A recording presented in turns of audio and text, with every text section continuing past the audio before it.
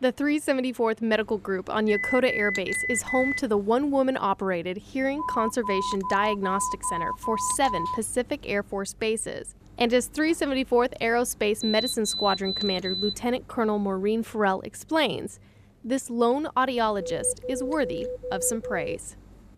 The patients love Major Baker, and so does everybody in this medical group. She is always cheerful. She's very creative, very, very thoughtful, and brings a smile to both patients and her coworkers' faces on a daily basis. As an audiologist, I perform hearing tests and evaluations on infants through adults. I see a lot of retirees, I see a lot of little kids, and I see a fair number of active duty service members. Audiologists in general are a one-man shop. There are about 28 bases that have audiologists in the Air Force, and we're generally one deep. Your hearing's really good. No, that's great. It's also great to get somebody in here and adjust their hearing aid so that they are able to hear things that they couldn't hear before, and you actually make a difference in their lives. So things like that are very, very rewarding and fulfilling.